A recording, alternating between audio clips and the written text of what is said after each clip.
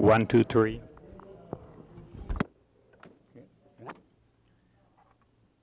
Today, Thursday, June the 20th, 1974,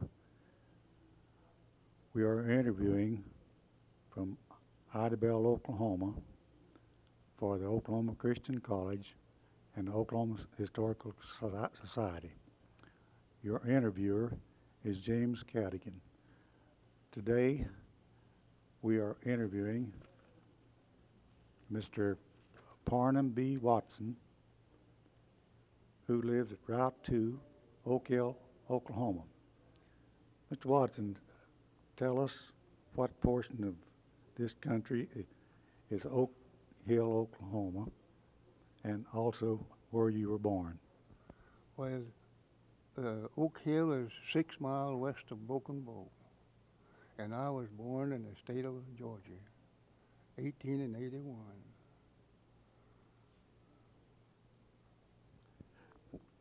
Tell us something about your early days or your early childhood in Georgia.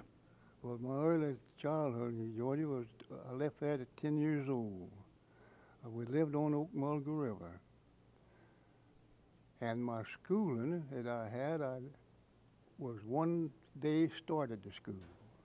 My father took me to my grandfather at Florville, Georgia, to go to school with my sister. And we started the school, and I run away and went home, and I wouldn't go back to school.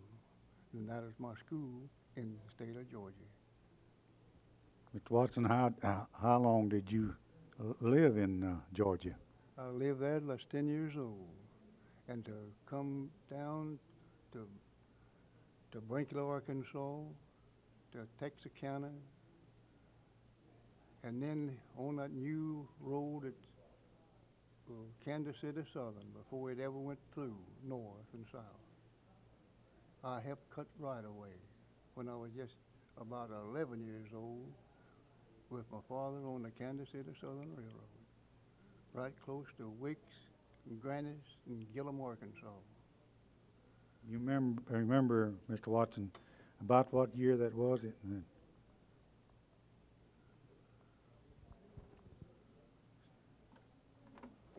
see. Mr. Watson, do you remember about what year that you come in to work on the Kansas City Southern? It was about 1900, wasn't it? About 1900.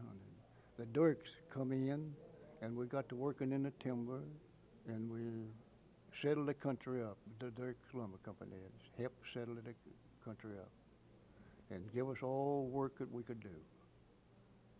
Then we went to farming, raising cotton and corn and cattle and everything like that, till up to present time. Well, now, on this farm, where did you, in reference here to Idabel, how far was your farm from this town? About 13 miles due north. Mr. Watson, when you left Arkansas, where did you go from there? Went to Colony, Oklahoma, the Seeger Indian Training School. And there's where the 5 tribes was. Government had them there, sending them to school. Did they have many students there at this school? They had 500, they said 500 girls there going to that school. And it was fresh. They had all kinds of names. I've heard them read in the history about a Thunderbull being in that awful massacre. And I talked to him, and he said he was in it when they massacred white folks up there in that holler. And he grabbed a Arapaho blanket and put on him and got away himself. And he was a full-blooded Comanche. And they had all kind of Indian white women scalp there. One old creeping bear had a red-headed woman there, long hair, and he'd wear that. Mm.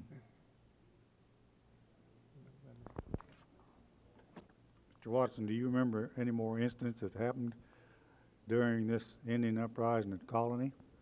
Well, yes, those Indians there raised little puppies in a certain age, and when they're fat, they eat them. And the way they took the hair off of them, they took and burnt it off and then scraped them, and they ate them then. What do you recollect in the way of lawlessness that went on in Arkansas and Indian Territory in those early days? Well, part of it is pretty rough, and part of it is mighty nice. That we had some good people, and we had some sorry people.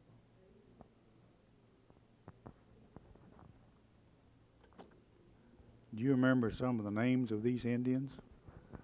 Yeah, some of them was Two Crows, some of them Two-Face, some of them Crooked Back, some of them Little Hog, some of them Wolf Tongue, some Creeping Bear, and Big Wolf, and all kind of names, all kind of names. Big, I won't say that. How long did you remain in this, where this was going on there and at the girls' school? Were you working out there at the time? I was working there. I helped butcher. I worked there 4 years, right at the, not in the school, but around and about the school. Butchered for them. And we'd have to, they'd eat the liver if you didn't raw, if we didn't keep them off of it. We'd have to get the liver and put it up, keep them eating it when we butchered a cow. Do you know if that school is in existence today? No, sir, I do not.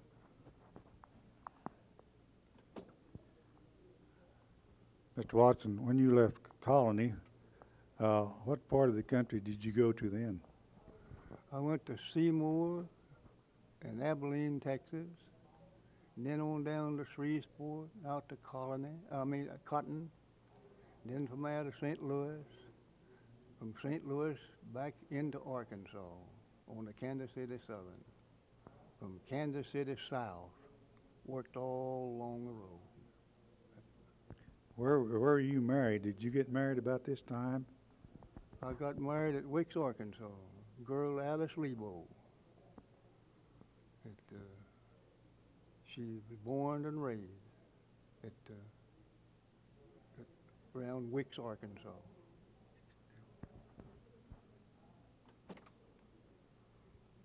I married, her name was Alice Lebo. And we lived together 66 years, but she's passed away now. How many children was born to this union? Two boys, Rollo and Wayne. And Wayne's at Idabel, Oklahoma, and Rollo lives at down in Texas. Do you also have some grandchildren?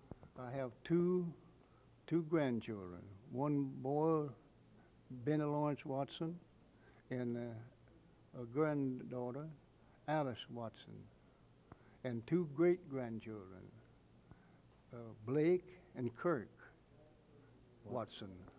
Now, where are these children? They're the two boys, Blake and Kirk, at Oak Hill, Oklahoma, and Alice is in Texas. Oh, down there. Oak Hill, Oklahoma is where you now live, isn't it? Yes. That's pretty close to your grandchildren. Yes, sir. I live right there in a mile of my grandchildren. Mr. Watson, tell us something about your experiences in the timber. Well, the first logging I ever done was with 3 yoke of cattle.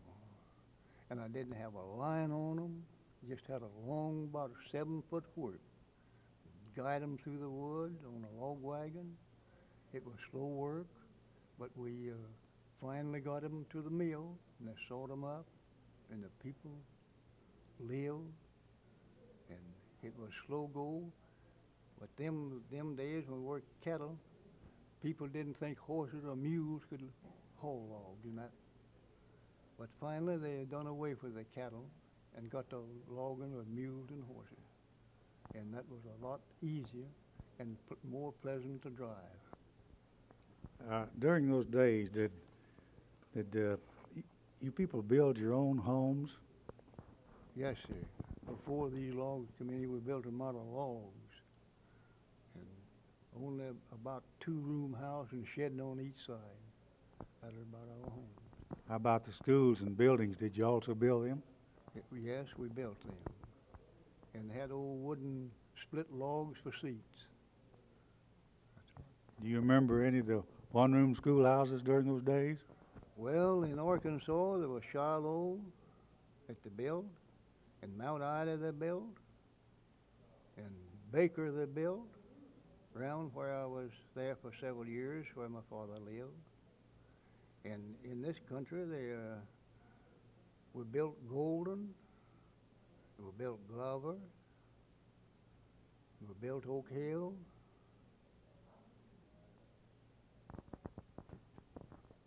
and we built, since I've been to Oak Hill.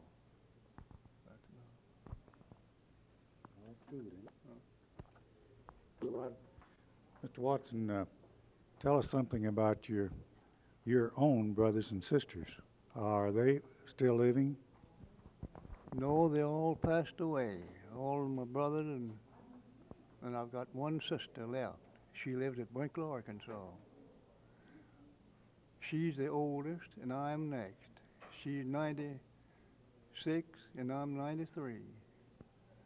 And they was Mule, Milton, they call him. They called him, nickname called him Mule. He was a pitcher. He pitched for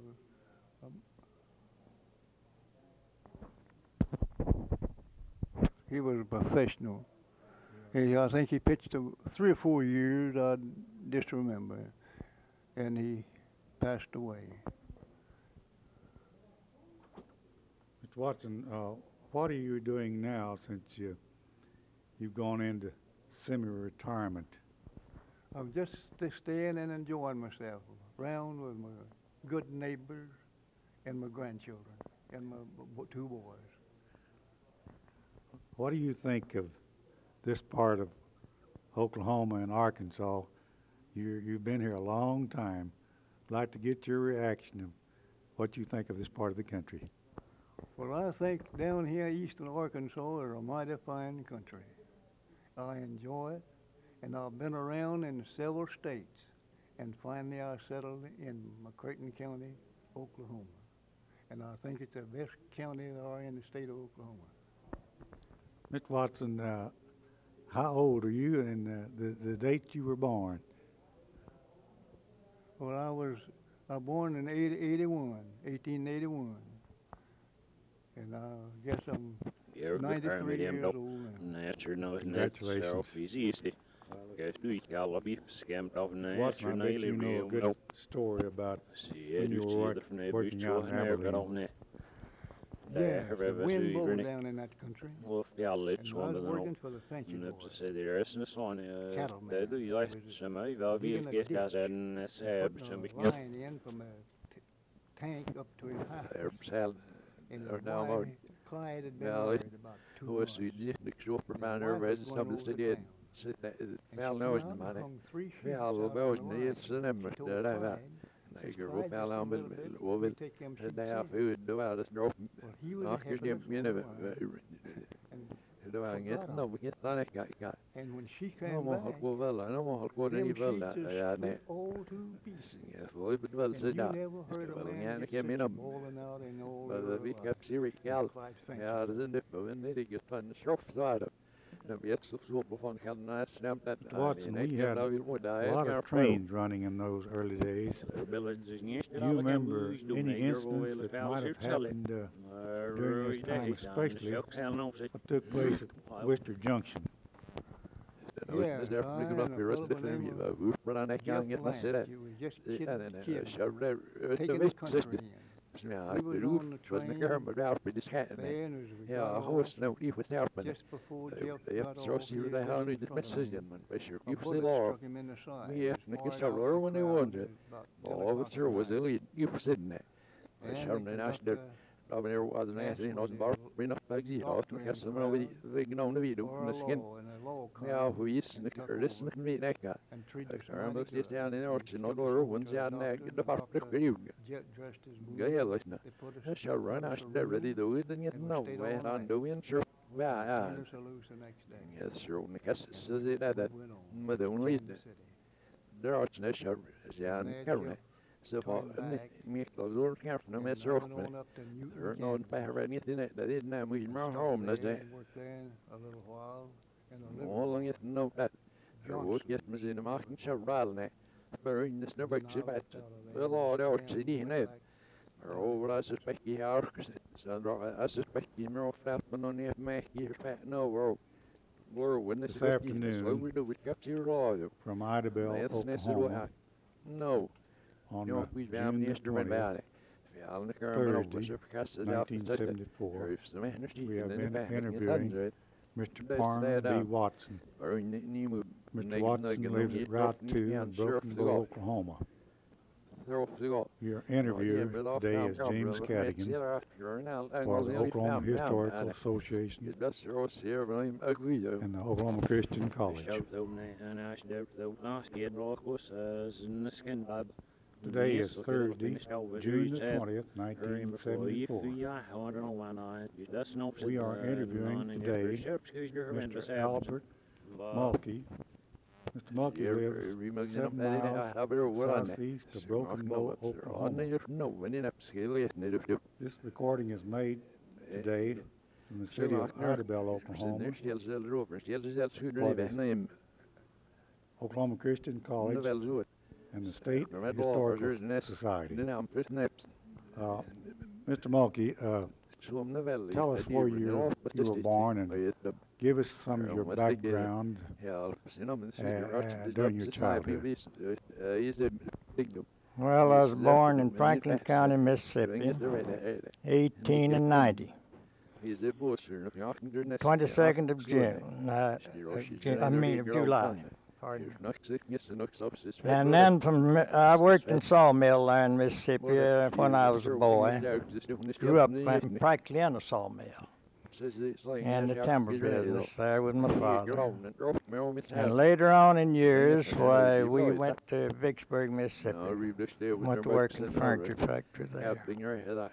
And then from there, we went up in the Delta part of Mississippi. Went to making cross ties. Then we come from there on over in Orton, Arkansas, down there below Ashdown, making ties down there. Then we come on up to Hayworth, and we got a job there making cross ties out at Goodwater. We moved out there. Then I run on to that little gal I found over there at Goodwater, you know, and flew around there a while, and after a while I decided I'd get married. And we did. And I made ties on for about 5 or 6 years, and kind of sharecropped along a little bit with Mr. Adcock's down there. Then later, I moved on. After a period of time, I moved over to, in 18, in other words, I moved over to Broken Bow. Can you straighten this out when I get... Moved over to Broken Bow and went, and I made a sharecrop there with Mr. Walker Charles. Then I made a little money that year, so I kind of picked up and bought me a team and went to farming for myself and raising cattle and hogs down there. And I bought me a little farm down there. And I raised 9 children off down there in the woods. 9 children down there. I've got 3 out in California. One's on the visit. The other's permanently located up there. Have their homes.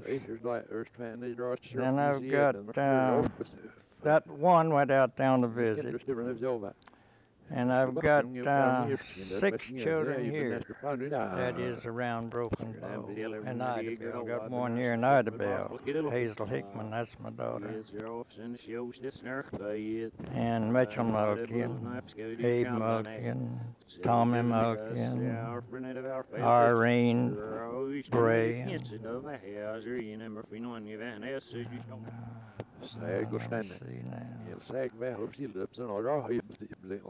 Well, anyway, I've got 9. And I don't know what else to say. I'll tell you this, cut it off a minute. Mr. Mulkey, tell us something about the schools you attended on your way up through Mississippi and Arkansas in your boyhood days. Well, in Mississippi, about when I first started the school, I went to a little shotgun house, you might say, a little long schoolhouse. Logs, made out of logs. And the benches were split logs with peg legs. And, of course, the split side is turned up for you sit on. Fireplace was built practically all the way across the end of the house. And we had to walk everywhere we went them days. School teacher, he lived 7 or 8 miles maybe, I don't know how far, but we had to either go horseback, footback, or in a wagon to get around those days, and it was mostly trails. Wasn't many roads. So back then it was an old ox days, and we had to haul logs with the oxen, and I've drove a manual. Haul logs back then in Mississippi when I was a boy. After I'd got bigger, I was away from this school. Of course, I never went to school much. I just didn't go very much. But the other schools I went to was pretty modern. They didn't have no electricity or nothing like that, though, back in my boy days, you know. And we just had to go along, and the water we had to carry that from the wells. Didn't have no hydrants or nothing like that them days. Everything was different altogether what it is today. But I enjoyed it. I'll tell you the truth. I really enjoyed those days. I was happy. I could eat what I had and lay down and go to sleep, get up and go to work, and felt good. Now then, I fill up so full and pat that old stomach, pack it down so much till I'm miserable lots of time to go to bed and have nightmares. How about the churches in those days? Did you attend many of the country churches, or were they building churches out in the country at that time? Well, not very much. There wasn't much churches then. I didn't ever. Well, there was a few little churches around through the country. Not many. I didn't go to too many churches. The Mormon people come in there and built a little church there in our neighborhood, and we attended that some. And then they had another church over another place. I think it was a Baptist church. We went to that back in my early days. But I enjoy going to church. Of course, I didn't get much past them when I was a kid, you know.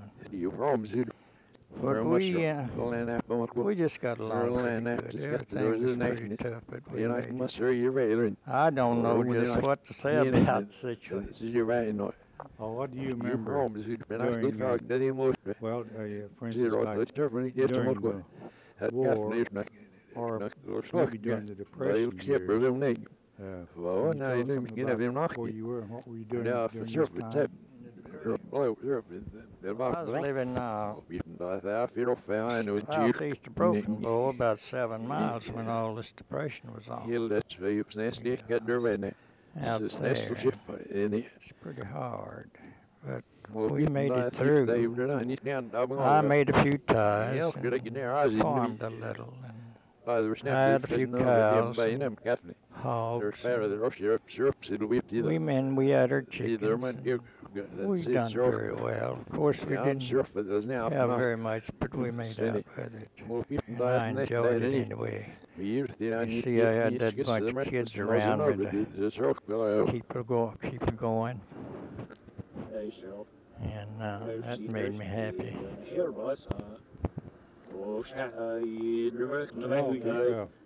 Give us some of your experiences on farming in this community when you were quite young. Well, when I first came to Oklahoma, why, the bull weevil wasn't so very bad right then, but it kept getting worse every year. And I've had my crop practically plumb clean. It just didn't make anything. And we didn't have any poison them days to poison it. We just had to go on and let them eat it up. But if we made a crop, we had to haul it to market on a wagon over rough roads. And sometimes we'd have to, well, I have hauled it, I guess, 20 miles to the gin. And lots of places the road was so sideline, we'd have to let someone stand on the other side of the wagon to keep from turning over. But we made it all right, and I've sold it as low as 4 cents. And it was pretty hard going, especially where you got a family. I farmed a long time in my life. I guess I've been on the farm. I stayed on the farm about 45 years straight. Raised lots of cattle and lots of hogs, but they wasn't worth nothing. So lots of hogs for great big hogs, 200 pounds for $4. Cows for $8, $10 a head. Yearlings weigh 500, 600 pounds, $3.5 to $4. But some things are cheap along that time too. So it's pretty hard going, but we made it. Raised 9 children, proud of them.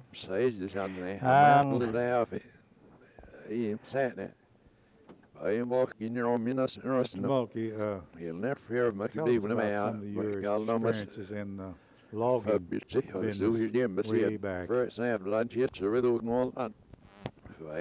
Well, down the forks, the Mountain Fork and Little River down there, Choctaw Lumber Company had tram roads in there. That was back in 12. And I cut logs, me and my father did for them. Of course, they hauled them out mules and wagons and load them on flat cars and hauled them to Broken Bow. The mill was sitting in Broken Bow, kind of southeast of town. South of town. And they hauled them in there and dropped them in the pond, and then they washed them, and then they took them on up on the chain up to the saw and sawed them into lumber.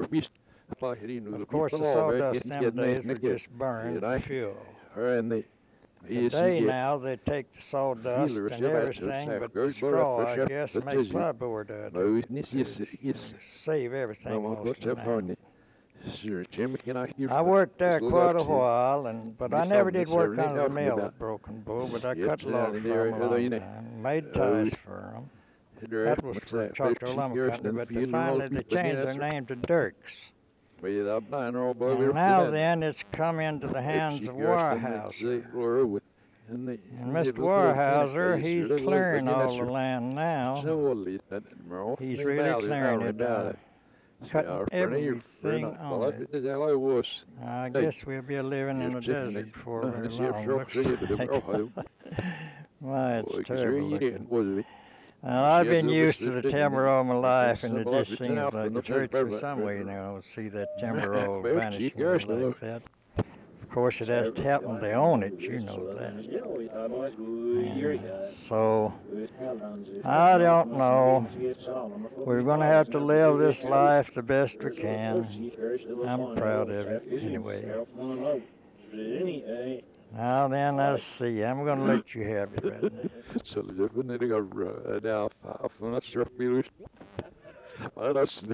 I know you are well informed on the rivers and streams in this vicinity. Tell us what you know about the rivers and creeks around Bonneville and Broken Bow. Well, there's been a great change in the last few years in the rivers. Little river used to cover the bottom pretty often, but now it hardly ever does reach out like it did. And Mountain Fork, it's pretty well been controlled since they put the dam up there. We don't have no floods. We had one flood, but I don't know how that happened. So it was pretty severe. About 3 years ago, we had an overflow, I'll say. And quite a few cattle got drowned in that overflow, but we haven't had an one since. The river's all pretty quiet, and seem like they're controlling the water pretty well. And it's just much better than it used to be. I've seen the rivers down there all over the bottom, seen it round up to Eagletown, all over all the farmland in that country, all over. And I've had it down there, worked in the farm down there, around, you've heard of the big cypress, some of you have perhaps. I farmed out there by the big cypress for a number of years, and I broke my land one year, and it came an overflow. That's long before the dams was ever put in, and it washed every bit of the soil off that I had broke. Just left the prints of the plow point on the ground. So I just failed to grow anything that year. It just washed my land away. But the big cypress down there, I passed it every day while I was farming. That is most every day. And watered my horse right at the big cypress. It just stood kind of in a little slough-like. And it's a great tree. I think it measures about 10, 11 foot through. It's quite a tree. Me and my father went down there one time to cut it for bee tree. Had 3 swarms of bees in it. We took our wash tub, and we took our saw, and we took the axe and the wedges, sledge, and went down there to cut that tree. We got down there and we began to walk around. Of course, we'd seen it many times. And he said, oh, it's too big to cut. He said, Leslie. Of course, I was perfectly willing to do that, you know. But it's holler. It's nothing but a shell. Wouldn't have been nothing hard to cut. But somehow something happened to it. I think lightning struck it and broke off some of the limbs. Yes. I think the river's much better now. Water control's lots better. Now if they could just get Glover, get that for the dam, we'd have it made down below. That's our danger today is Glover. Glover's the only danger in the water we have now. If we could just get Glover dammed up, we'd be perfectly safe. We'd be plumb safe. We wouldn't have nothing to worry about in the water. I hope to do that someday. Well, I used to coon hunt a lot down there back in the early day. It might seem funny to tell you this, but they had some of the greatest big trees down there before Choctaw Lumber Company cut them off. There's sycamores and sweet gums and first one another, you know. I've seen 10 or 12 hogs run out of the holler of them old big trees, but if you stand up and face on the side of them. It's a fact. Oh, there's some monster trees in there. Yes, wonderful world back in that day and time. I was young, felt good, and everything looked pretty good. Here we go. Mr.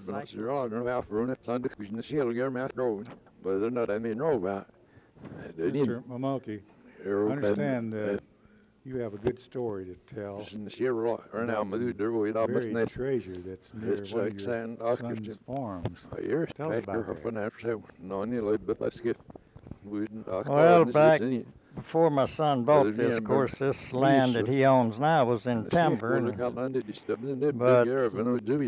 there was a man by the name of Silver come from Mexico. He drove through in a buggy, horseback buggy. And he come into around Goodwater there, and he run on to me and my father and some more neighbors around there. And he said he had a way built a treasure down on Mountain Fork. And he said an old Mexican woman had put in the paper, and he got a hold of the paper, and he came down there and wanted us to go with him to find it. So we went over, we all got our shovels and picks, and we pulled out over on Mountain Fork, right down in the forks of the river. My boy owns the land right joining where it was. And he got his mantle rod. He began to wobble it around, and he finally found on that knoll there, and he said, I believe this is it. Now, it was back in the timbered country. There had never been no timber cut in that country then. All the timber standing pretty as pine, you know, and everything. It was beautiful. So we sat in and went to digging, and we dug there about 4 or 5 foot. Of course, we didn't find anything. Found a few charcoals down in there. I don't know what come them down there, but this 4 or 5 foot deep in there. So we finally give up. But the way Bill read like this, some of you want to try to find it or hear of it. It says, going west, you come to Mountain Fork, cross Mountain Fork to the old Bluff Ford. Going west, you come to the first running stream. You find 3 mounds, and when you find them 3 mounds, you may know you're real close. For the girl says, my father got killed. In fact, the whole bunch got killed. After they'd made this raid, and they buried their money there, and they all got killed. And she said she was the only one who was living. She said, I'd rather somebody get this money than nobody get it. So that was put in the paper. And it's been on my mind a long time, but I never threw away much time of hunting it. But people around Goodwater just all went wild. There was more holes dug around that. Looked like, well, you know about how a pin cushion looked, a pin's been stuck in it. They just dug holes all over that whole entire country. I don't know if it's ever found or not. But I've thought of it lots of times, but I wouldn't have no use for it. Had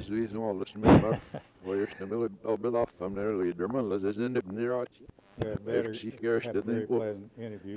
7 miles southeast of Broken Bow, Oklahoma. This interview is made today, Thursday, June the 20th, 1974, from Idabel, Oklahoma, for the Oklahoma Christian College and the Oklahoma Historical Society. Your interviewer is James Cadigan.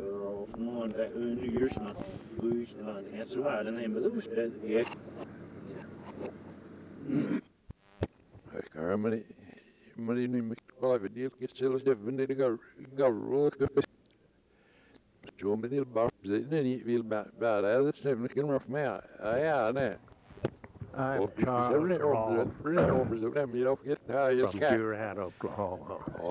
I'm a foreign in El Reno, Oklahoma Territory from February the 3rd, 1894.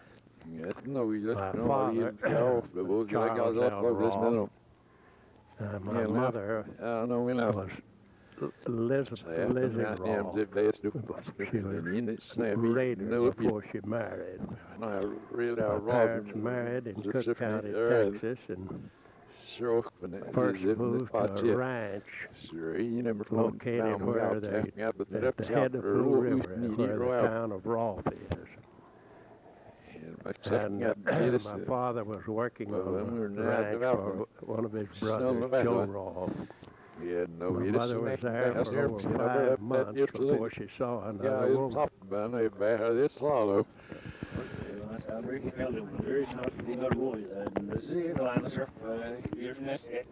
Later, my parents moved over on 8 Mile Creek west of Davis. Their place is about 1.5 miles southwest of where the store of Hennepin is located. And shortly after the Oklahoma Territory was opened for settlement, my father went to Oklahoma City and contested a claim that had been settled by some Sooners, and won the contest. That land was located about where that General of Western Electric Company's plant is, near Mustang. But I think they only lived there for about a year, and they moved to El Reno. My father was engaged in the livestock business, trading, and later as Deputy United States Marshal. And as a marshal, he was sent to, when the Cherokee Strip was open for settlement, he was sent to the town site of Enid to maintain law and order until an organized government could be formed. I have no remembrance of ever living in El Reno, but my parents moved back to Cook County, Texas, before I was a year old. My grandfather lived on a farm in Cook County, just across the Red River in Walnut Bend. My grandmother had passed away. My parents moved back to live there with him for a while.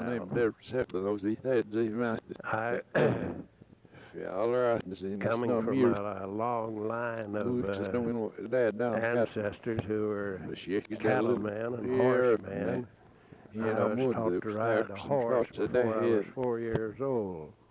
In fact, the first horse I ever rode ran away with me. And from then on, until I was practically grown, I didn't think anybody could do anything, any kind of work, unless you could do it on horseback. My people had settled in that, my grandfather had settled in that section of Cook County prior to the Civil War, in which he and 3 of his sons served in the Confederate Army. And after the war, Jim Ross, Handy, and Alvin Ross started to ranch just the south edge of the Arbuckle Mountains, about the headquarters, about 2 miles west of the town of Springer is. They were evicted by the Indian police and the United States soldiers several different times, because that was before white men were allowed to operate in the Indian Territory.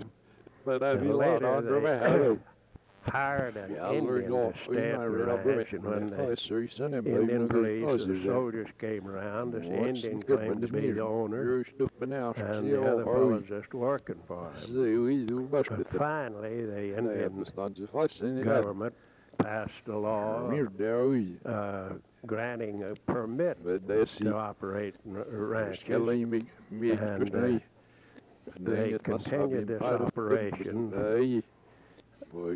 It was sometimes a partnership, but at other times each one seemed to own stock individually. They were cattlemen, but primarily they were raised horses. And at one time, they tell me they had over 2,000 head of horses that's grazing around in the Arbuckle Mountains. They sold many horses to the Army. And even after I was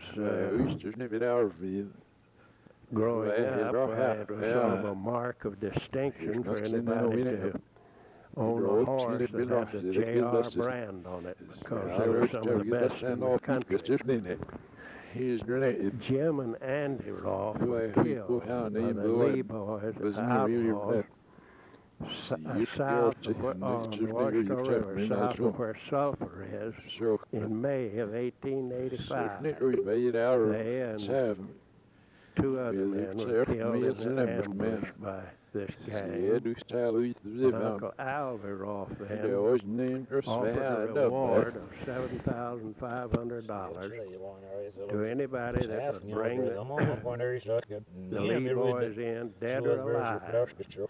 And Heck Thomas, who later became famous as United States Marshal in the territory, was working as an express agent guard out of Fort Worth. He quit the job and came up to the territory to take up the chase. And in September of that year, he and Jim Taylor killed 2 of the Lees just across Red River near Stein's store, and they collected the reward. In 1899, the early part of 1899, my folks moved back to the nation, as the Indian Territory was called then. We moved first to Marietta, and from then, my dad was one of these restless kind that the pastures always looked greener across the ridge, and so we moved back from Marietta to Rolfe to Colgate, to Colgate to Tishomingo, then to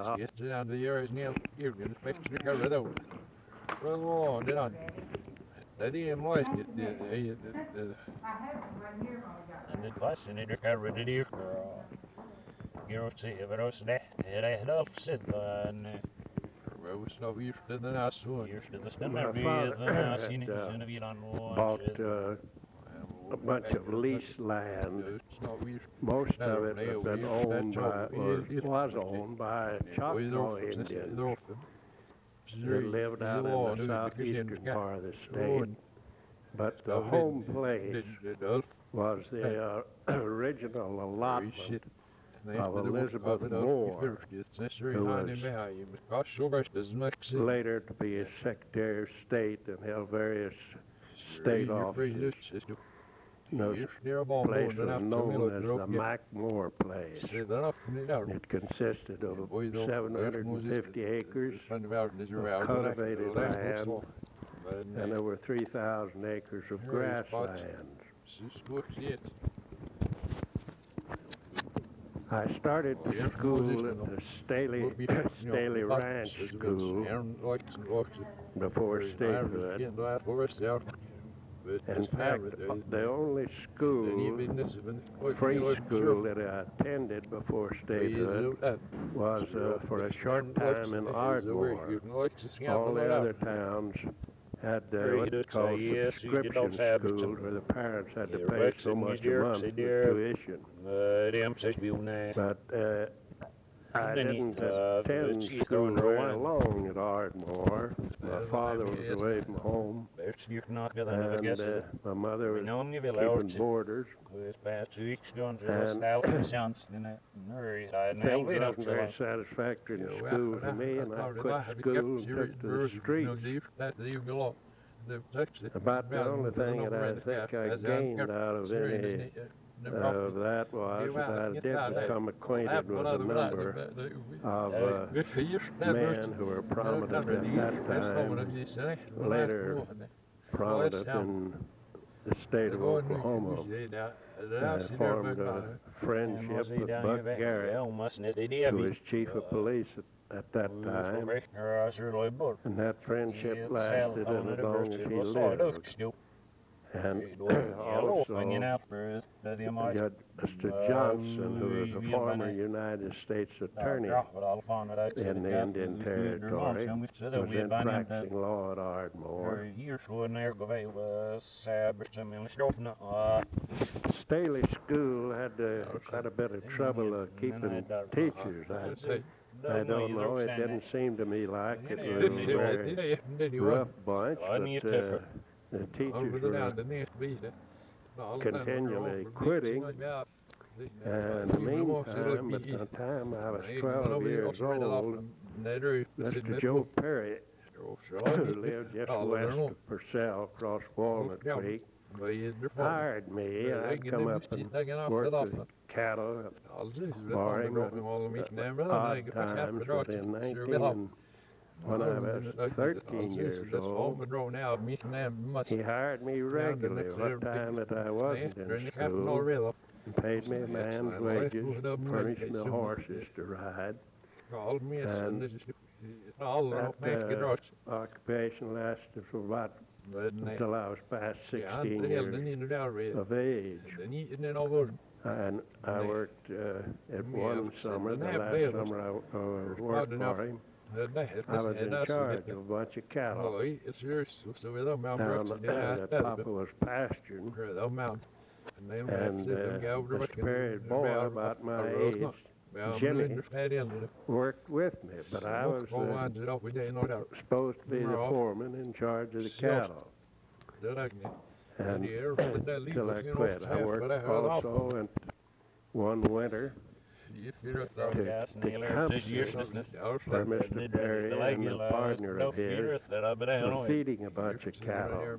We shipped in about 600 head of cows from South Texas, and then the partner was buying cattle all over Potawatomi and part of Seminole County.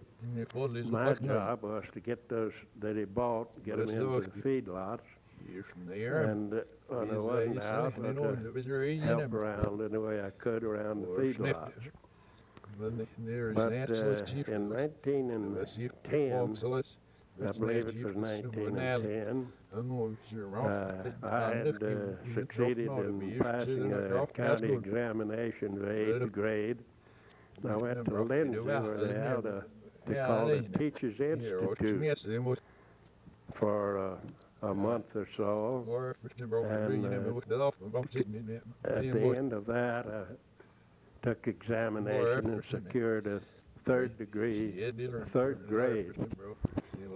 teacher certificate, but I never did any teaching except a few days now and then as a substitute teacher after I started to school in Wayne.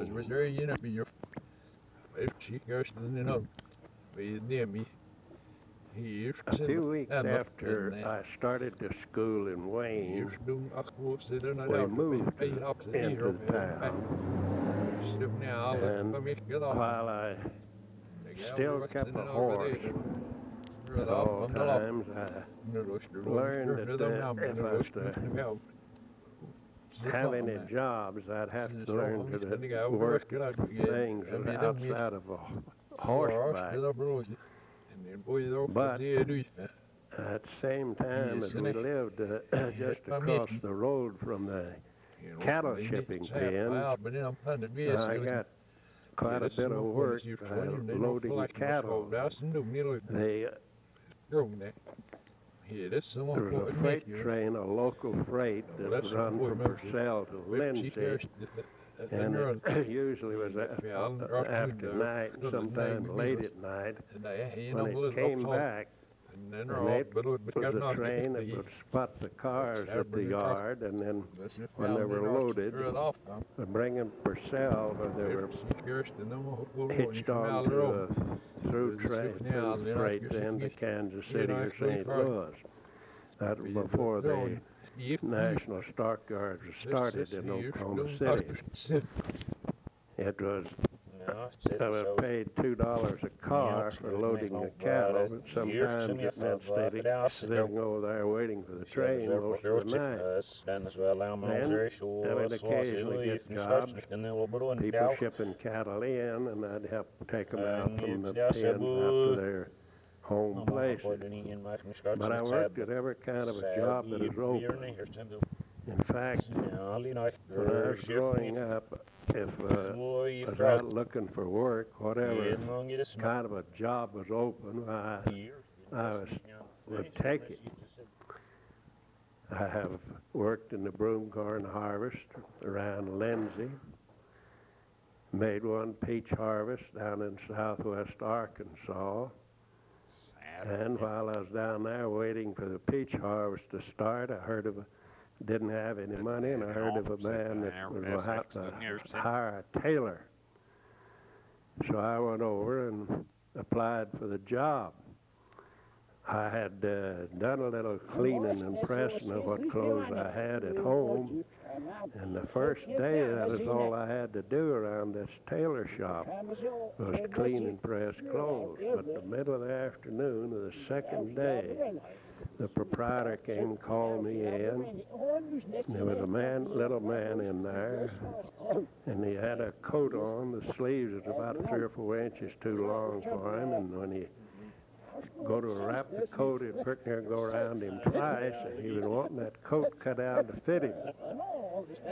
The boss was chalk marking it around, and I watched him, and finally he told this fella, said, yeah, I said, we'll fix that all right. Said, Charlie, said, you can cut that down, don't you? I told him, no, I didn't think I could.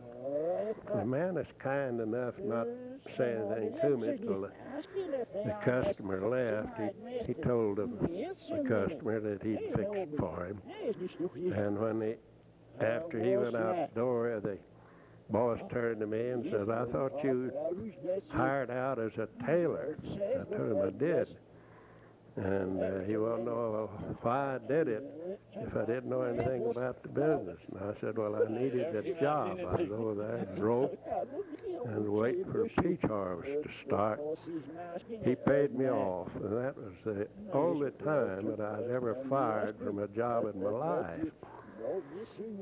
I finally graduated from the Wayne High School. My wife and I, who was Chloe Thompson, were members of the first graduating class of the Wayne High School. And my dad, in the meantime, had been playing politics, and he was serving as Sergeant of Arms of the State Senate. And I had been up to Oklahoma City and spent a week while they were having the first impeachment trial in the state. They're trying Giles Ferris, the state printer.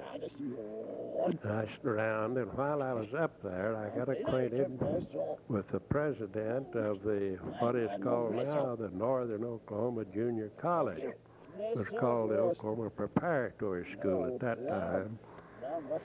And I told this man that I wanted to go to school up there. I didn't think I could get in the university with what credits I had from the Wayne School, but that I didn't have any money. So he told me to come up and give me a job. I went to Talkawall, got a room in one of the school buildings there, and was paid $25 a month for the janitor work, taking care of the library and the home economics part, or we called it then the domestic science department. I had graduated there the next spring, and then entered the university. I had worked during the summer and had saved up a little money, but along in the 1st of August, I took the typhoid fever and took what money I had to pay the doctor bill. So in September, I went to Norman. I'd just gotten out of bed with typhoid fever. And the district judge, Mr. Judge Swank, took me in a buggy with a little pony hitched to it on a hot day in the early part of September, and we canvassed Norman so he'd find me a job.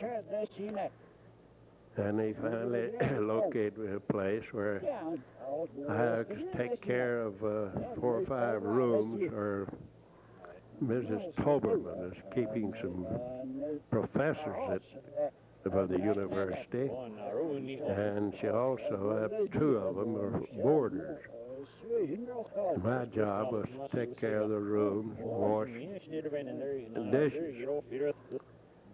And before the first semester was over, I got sick again, and was out for a month. In the meantime, she had to get somebody else to do the work. I didn't have a job. I went back to Norman, and my mother had some distant relatives lived there. The old man was 93 years old, his wife 91. They had one boy at home that was 67, and the other one was past 50. And they gave me 2 rooms upstairs in their house, and I went to back it. And then I worked at whatever job I could get. I helped dig ditch from the administration building over to the engineering building for heating pipes to be put in. And I unloaded coal down to the coal yard, various jobs, and finally, getting toward the finish of the law school term, World War I came on,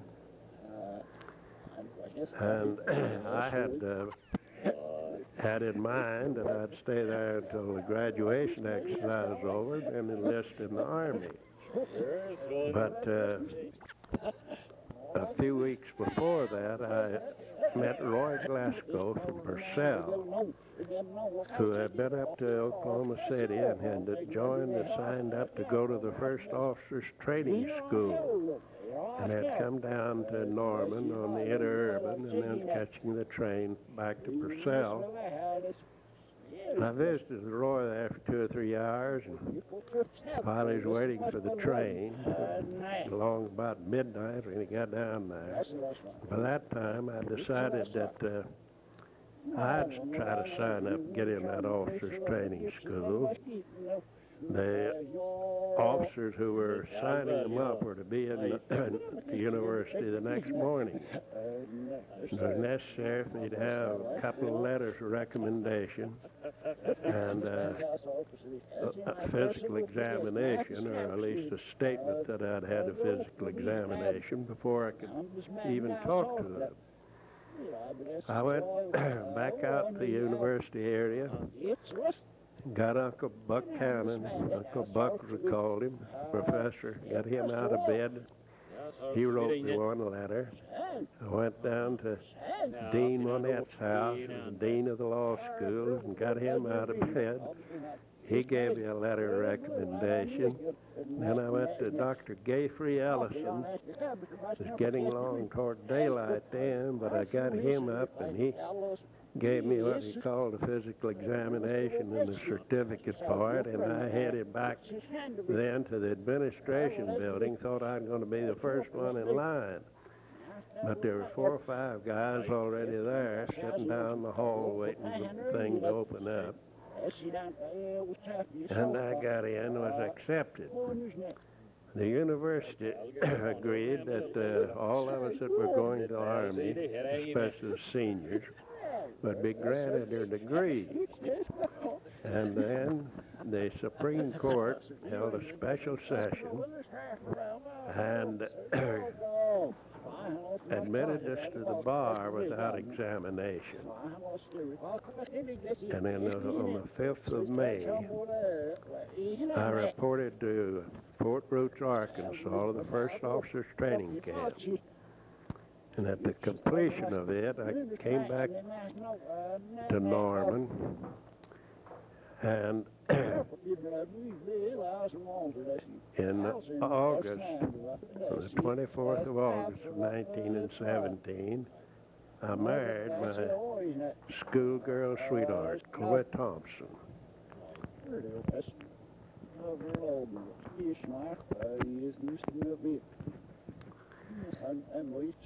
I served with the machine gun battalion in the 87th Division. Was in France but a short time before the war ended, and came back to the States. In the hospital in Fort Des Moines, Iowa. Finally discharged from the Army in the early part of 1919 at Fort Sam Houston, Texas. My wife, in the meantime, had been working in the county treasurer's office in Purcell. I came back to Purcell and acted as county superintendent for about a week or two in the absence of the county superintendent who was ill. And then I went to Ardmore, where W.B. Johnson had told me that if I ever got to be a lawyer, I could have an office space in his office. But it didn't take me long down there to learn that about the only clients that ever came up to their office were some that had been the clients of Johnson and McGill for years and years. And I needed somewhere where I could start out and able to making money, make a living for myself and my wife. So I left Ardmore and went to Ponca City and applied for a job with a young, then growing Marlin Oil Company. Mr. Lucas, who was Mr. Marlin's private secretary, was the personnel director. And he assured me that I'd have a position in the legal department, but that Mr. Marlin had to personally okay all the hiring. And that as he was in New York, it'd be about 10 days before